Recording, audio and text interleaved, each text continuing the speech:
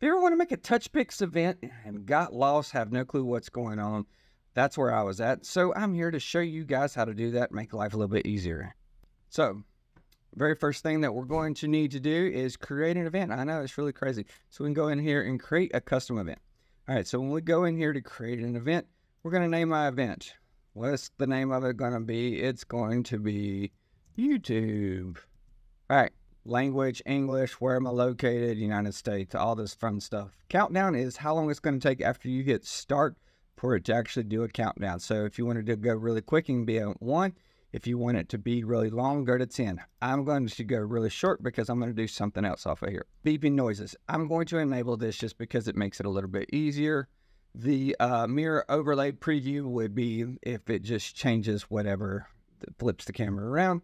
And do you want to use the front facing or rear facing camera? I use the rear facing so the people who are using everything that I have actually can see what they're doing versus like turning the iPad around and having to look at it. It sort of sucks off of that. All the other stuff I'm not real worried about. Just leave everything else the same. The only real change I do is I do maximum video duration down to 10 seconds. I feel like 15 is too long for what I'm going to do, and everything else is sort of good. Screen flash doesn't really matter. This is all Apple stuff, which I could use, but I really don't.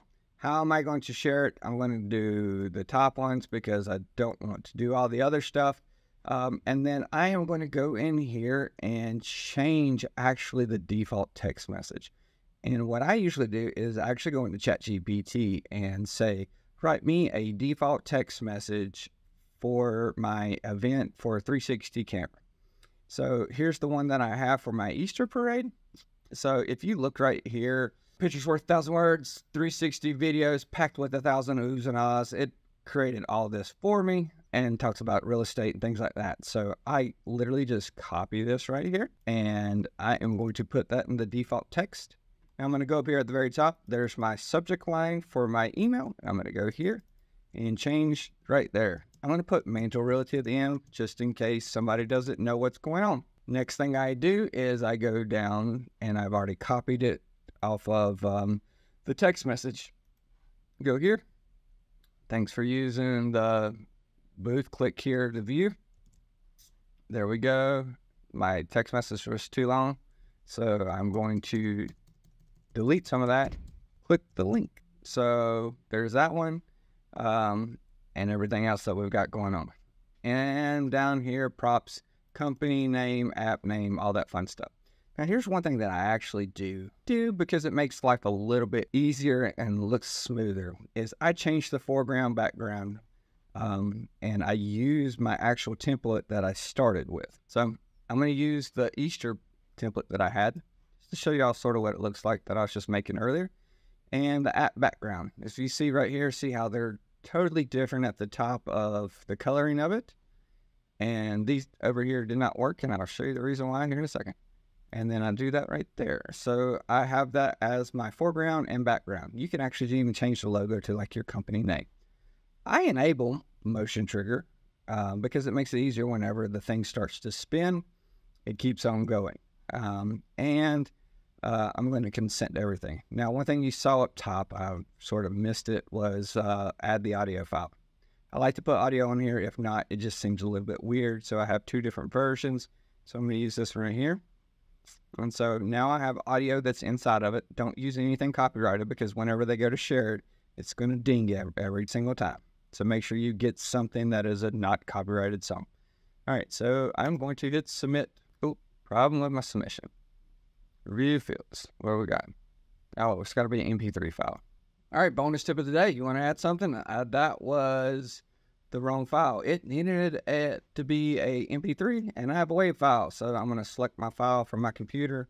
Click here. I just Googled WAV file converter, and then go to MP3 convert. So now it's going to download and send it to me. All right, so I'm downloading my file here, and I got my MP3 file. Going back in here. Click here. There we go. And going back down and enable and save and submit.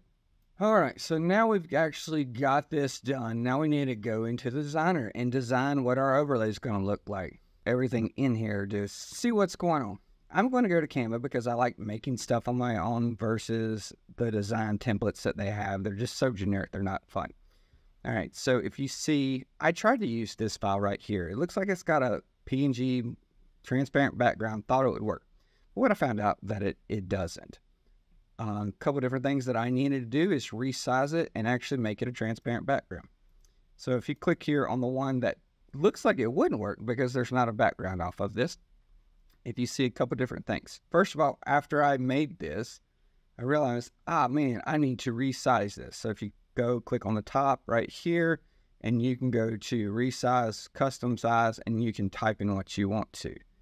On the TouchPix right here, it actually tells you what the different sizes are. You can look up it on their website, but I promise you that is the correct size. Is the 1072 by 1440 in the pixels. Don't make it in inches, stuff like that. So I click here, hit continue. Great thing is I've already made this one that way. All right, so I've clicked here and done that. Now I'm going to come over here. If I just go hit download and download it right here, it actually, I'm going to show you what it does. Click download, because you would think that it would work, because it said it would, right? Well, whenever I click here, go like this, right size. Oh, please upload PNG with transparency or add the file as a background. Doesn't work. So what do I need to do? Well, I needed to come in here and actually hit the share, download, and then you see the transparent background. That's where I kept messing up. I was like, what the heck is going on? So you click right here. Now, if you notice, it's got a little crown right here. I have the pro version of Canva. That's the only way that you can do this way. You can go and take it into a background editor. So if I went to, or background remover. So background remover PNG. So if I went here to remove.png, remove it for free, upload a file, come in here. I'm going to pick an older one. As you see how many times I actually use that. Yeah, it's terrible. All right, so see, it just made everything transparent. And then I would hit download in HD or whatever I wanted to. I've already got it. I don't need to do all this. So back into here, I'm going to go back to my overlay, and I'm going to click right here. As you can see, the overlay, it's all nice and pretty. Upload, and here we go. So this is my template right now. What I need to do is add it to my event that I want it to be. So if I wanted it to be my YouTube, my test, my Halloween, whatever it is, so I'm going to do the YouTube and add to event and add it to all of them. If you want to do different ones, different templates for different types of videos or GIF or whatnot, you just pick which one you want it. So if I wanted to do a different one for the GIFs, then I just remove that. So now I don't have one for the GIF. It would just be a blank GIF off of it. All right, so now we're going to beach ball for a couple minutes because my computer's slow and old. Just trying to get all this information out there for you guys to make life a little bit easier. All right, so it is added into it right there. All right, so if I came back and I'm going to return back to TouchPix, it's going to ask me again. Yep, I want to return back.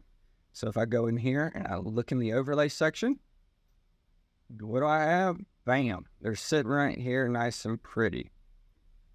If I wanted to delete it directly out of there, I just could delete it from right here. So that's how that works. Now, after you get ready to get started and you want to open it up, you hit the QR code button, and that's how you can get the event going. And then I would just take my handy dandy iPad, go right here to the TouchPix app, and click on it. Whenever I click on it, it's going to actually ask me what's going on with it. And so I want to show you what it actually looks like after the app is already going up. So I've already scanned the QR code. So this is the way it looks. That's your new background off of it. So it makes it nice and pretty off of it. I use that without the transparent one. And then whenever I go to click the video, it says, move me to start session. So if I start moving it, like it was spinning around, then it actually starts.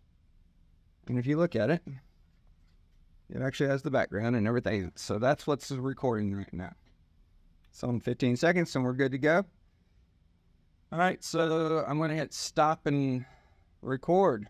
So now that is going directly into right here, and then I can pick which ones I want. I clicked drop to airdrop, and I could pick what I wanted. Or I could go to an email or text message.